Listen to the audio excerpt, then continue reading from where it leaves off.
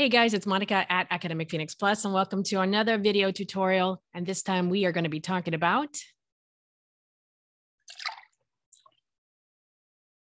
Bifrost. This time we're going to be talking about how to pour some water from this mug into this glass. And if you recognize this mug, this is a 3D model of the mugs you can purchase with the links below. So just a little plug there, but I thought it was a nice message to make sure to keep creating. All right. So let's go ahead and get started. So we have this mug, and what we want to do is animate it so that it pours and the water will fall into this glass. So the first thing I'm going to do is place it above the glass, and I am going to move the pivot point over here to the handle, which is where usually people hold mugs, and therefore it will have a little bit more accurate animation.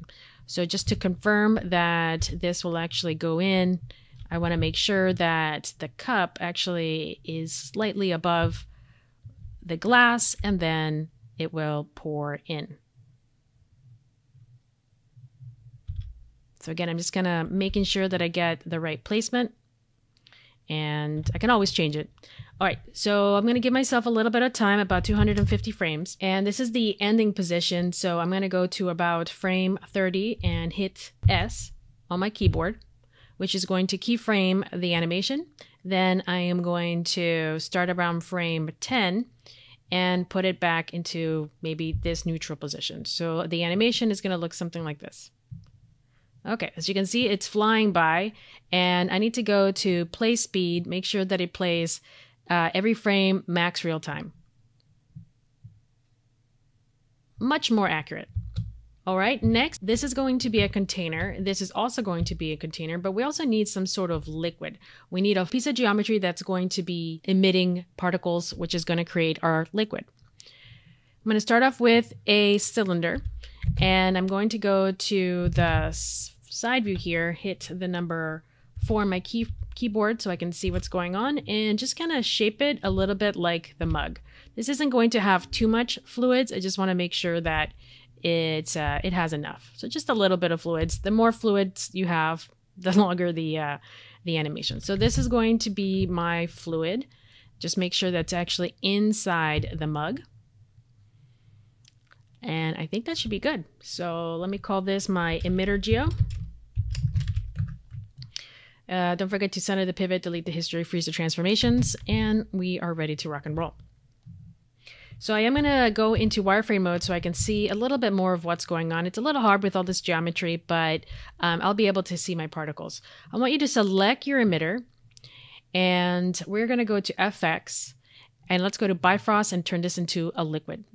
And let's increase our point size to about 2, and if you need to, you can increase it to 2.5. So rewind if your particles, start to slide off. Go ahead and rewind. Now, the next thing we need to do is treat this like a container. So grab that fluid, shift select the container, which is the mug, and then go to Bifrost and treat it as a collider. So when I rewind and press play, the liquid, which are these particles, are now going to settle, and then they're going to start pouring out. There he goes. Now, it's not very much going on, and then I'm going to press stop because I know what's going to happen. The particles are going to keep sliding off. So let's rewind, and we need to make this into a collider. So I'm going to select the fluid, I'm going to shift select the glass, and we're going to go into Bifrost Collider. So now if I press play, whoops, I keep clicking the wrong one, rewind, press play, you can see the fluid, you can see that's colliding, and now because of gravity, it's going to start to pour. And as it goes and goes, it's going to hit the base, and then it's going to splash around in there.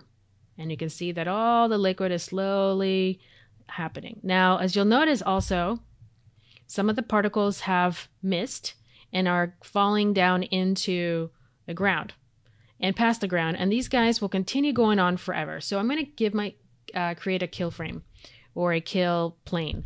A kill plane sounds very dramatic, but what it is, it's if the particles touch this thing, they will die. Therefore, the simulation will continue just around this space and not actually simulate anywhere past the bottom and simulate forever and causing it to slow down.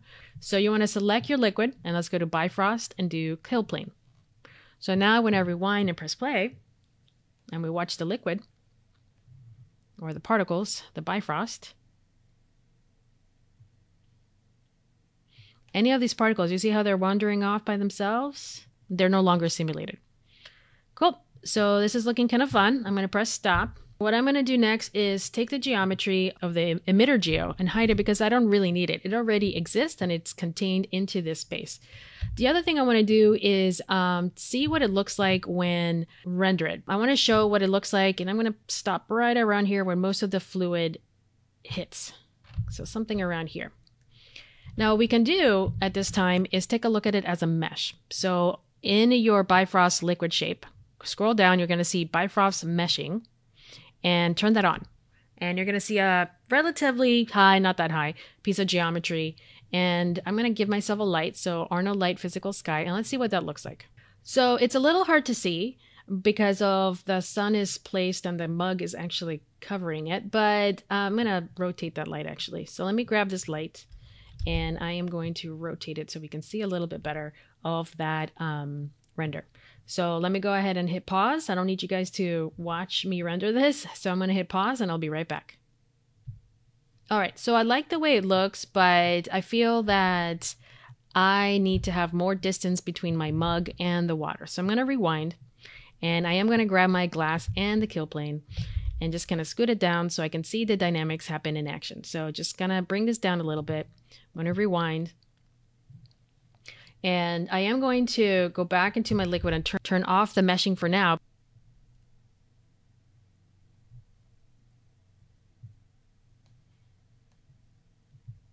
All right, that's kind of fun. Let me enable it. And you can see that we're getting some cool fluids, an interesting mesh, and let me render it. So the good news is working, but I feel like it's a little chunky. So I want to have a much more accurate animation. So I'm going to go ahead and press stop on my render. And let's go, I'm going to turn off the geometry. And what I'm going to do is go to the master voxel size and change this to about 0.15. Now this is going to increase the amount of particles, as you can see here, and change the shape so that the point size are just about 1. So you can see that it's starting to give us some interesting reactions. I'm going to rewind, and we have a lot more particles. They're just a lot smaller, and we're going to get a lot more accurate splash. Another thing that I'm going to do is assign a new material, an Arnold AI Standard Surface Shader. And I am going to make this into a glass shader. So I'm going to crank up my transmission so we can see what's going on inside the space. I'm also going to change my IOR to like around 1.1 so that the refractions aren't too dramatic. Let me go ahead and hit play. Let's watch the dynamics happen with a lot more particles. There he goes. They're splashing away.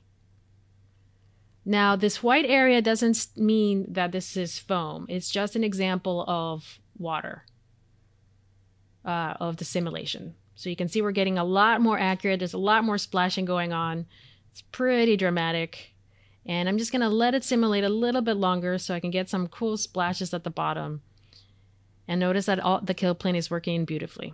All right, I'm going to press stop.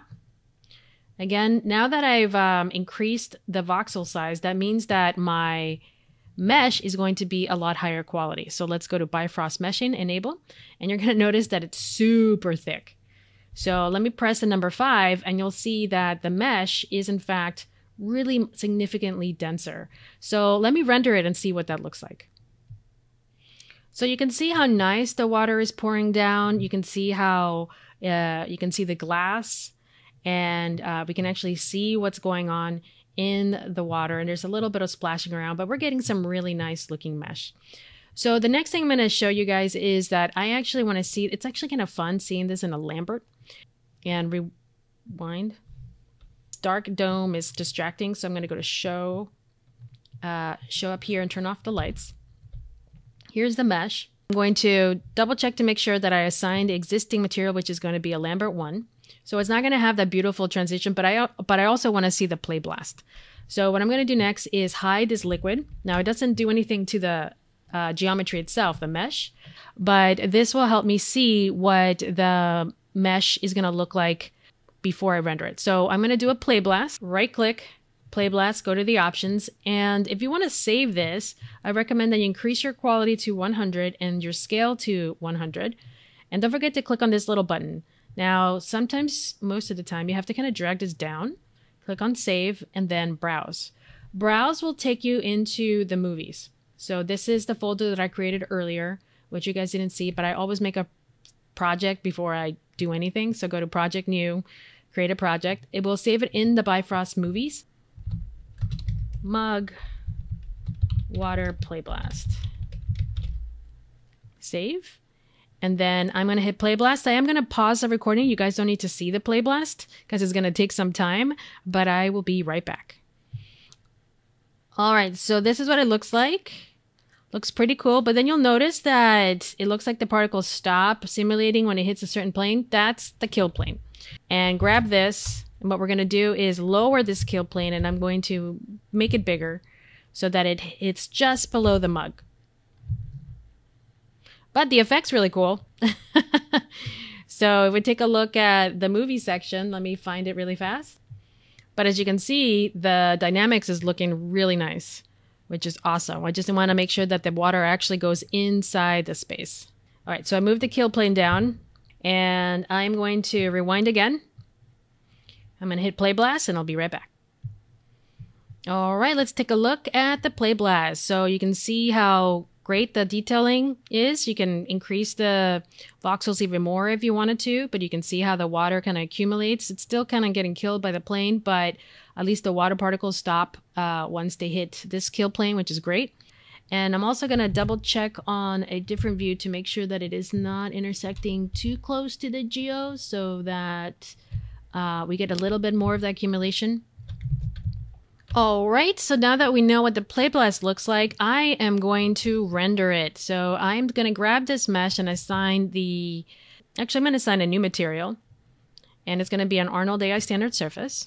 So I'm going to go into the presets and choose clear water, which is going to change the transmission and a couple of other things here, which will make it look clear.